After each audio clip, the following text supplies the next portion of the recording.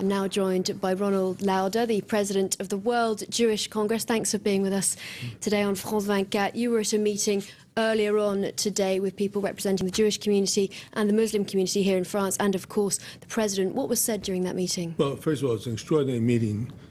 The first time I've seen Muslims and Jewish leaders together. I've been to the White House many times, and I've never seen this together in this way. President Sarkozy laid the whole thing out very, very clearly. Everyone spoke, both Jewish and Muslim. And the fact is that we looked at this thing not necessarily as an isolated incident, but this is part of a worldwide thing of anti-Semitism.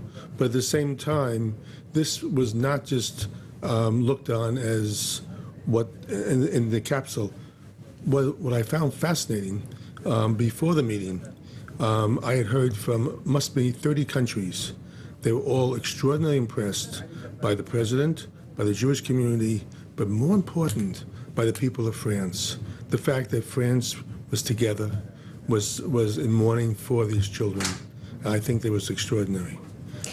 Because what I found out is that not only were these children shot in a drive-by shooting, the gunman actually ran after the children and shot at them at point-blank range. What type of person would do that, and what does it mean? Absolutely. It looks as though this killer was specifically targeting Jewish children, and that the killer may also have been responsible for those attacks on soldiers of North African origin. It was mentioned today that it was very, very similar. It was the same type of scooter, same type of rifle, and same type of weapons. But the real factor was what it meant. And the fact is that it was looked on throughout the world as a very, very horrific event.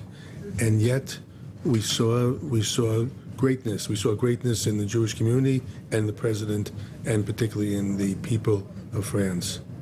You have no idea what it meant to the Jewish people worldwide to see the French people and what they stood for. It, of course, comes at a time when it looked as though attacks against minorities were decreasing. In fact, statistics from the Interior Ministry here in France for 2011 showed that they dropped. Maybe here in France, but worldwide anti-Semitism is growing. And it's masquerading as anti-Israel. Very often people say, I'm not an anti-Semite, I'm just anti-Israel. And I say, in Israel, they're not Martians, they're Jews. And very often it's become a way of looking at anti-Semitism, and they say, I'm not an anti-Semite, I'm anti-Israel. All right, thanks for joining us here on France 24, Ronald Lauder.